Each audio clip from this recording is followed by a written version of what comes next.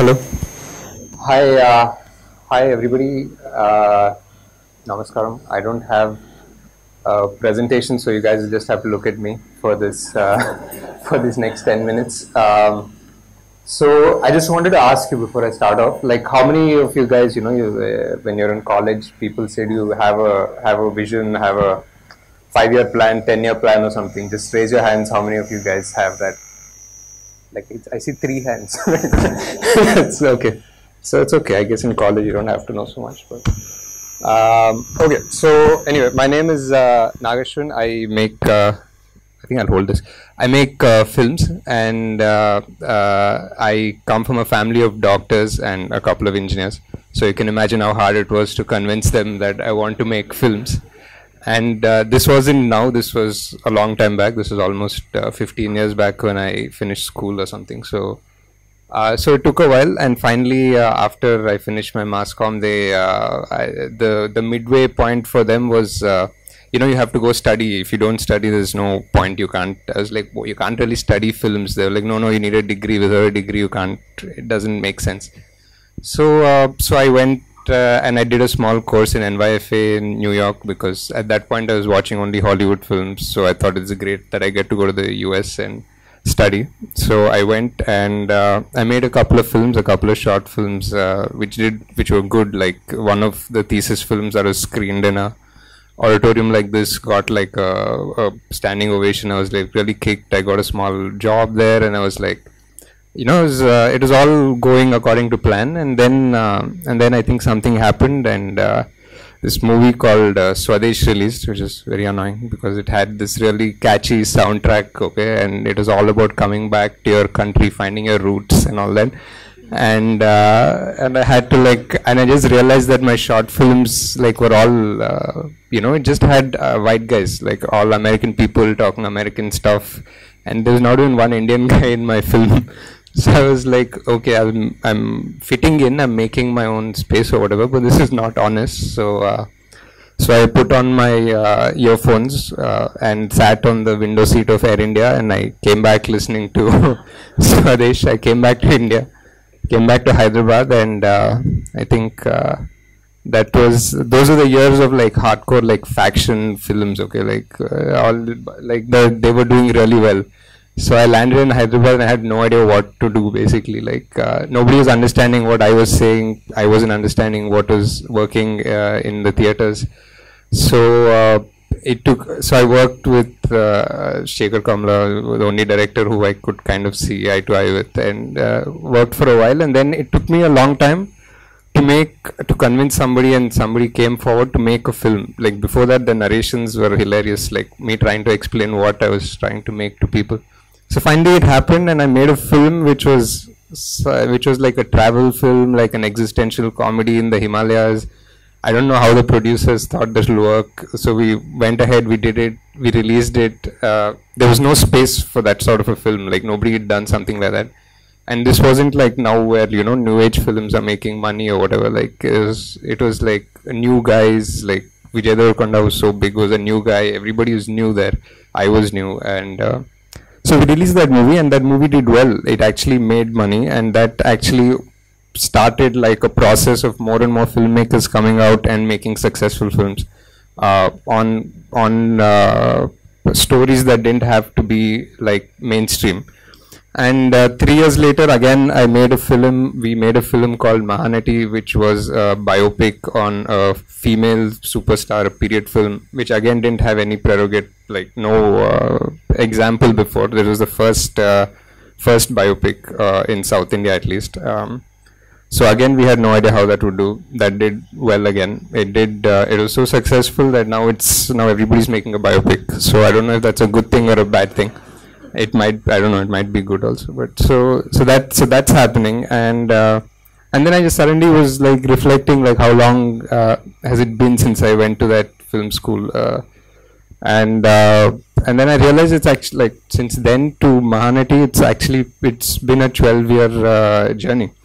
So 12 years is a long time. And then I remember reading watching a video, where it says something about Swami Vivekananda. He says give me 12 years of your life, be a brahmachari, or, be like, do a certain sadhana for 12 years and you can, be like a superhuman sort of thing. Like you can be a Superman, like that sort of a video. So that's his idea, is like, give me 12 years of unbroken focus. So I was like, okay, that's interesting, 12 years. And then I remember reading somewhere else that, 12 years is considered one period of tapas for sadhus. So they say for 12 years, if you do unbroken, like distracted tapas for 12 years, you actually get siddhis, like superpowers, like, X-Men and stuff like that. So that's crazy. So I thought that's another 12-year example. So I thought, okay, so what next? I thought, this number 12 is coming up everywhere. You have 12 months in a year. You have the clock has two 12-hour cycles. What else? The Pandavas went for Vanavas for 12 years. I don't know, something else I thought. Oh, there's an Oscar-winning movie, 12 Years as a Slave. So I thought this is like a pattern. Okay, I thought I need to figure out what this 12-year cycle was.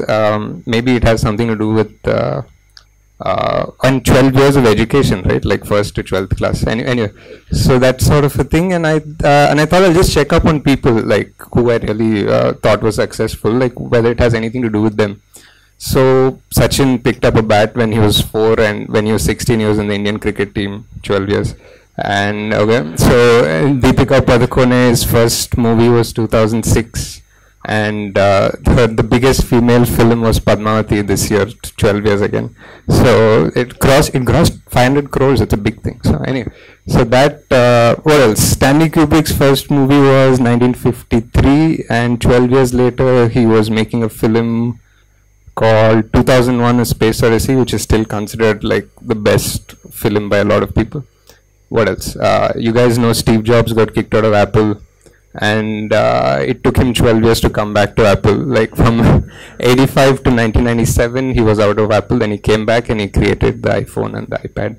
So I thought, what is this amazing, this 12-year journey that some people seem to be on? And I just realized that there's in yoga, people use this word called sadhana a lot. Sadhana just means focus and practice.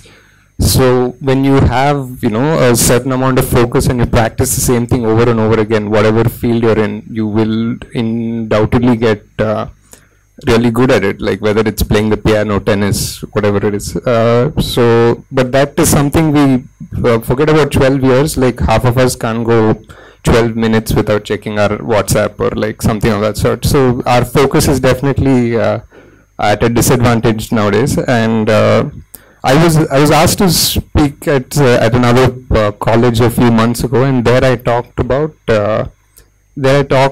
like how we all have a certain amount of energy in us every day. Like when we get up in the morning, we have a certain amount of energy, and then how we choose to use that energy is our wish. So what I thought I got a prop. 1 second. Sorry. So they gave me this on the backstage. So it's like a battery, okay? Like say like every day we get up with say 12 volts, 12 because I'm talking about 12. So let's say it's 12 volts every day that we get up with, and we can choose to use it however we want. If you're spiritual, you can meditate and try to find something. If you're a musician, if you're a sports person, you're an inventor, you guys are into engineering, you want to create something, great. That's how much energy you have to use every day.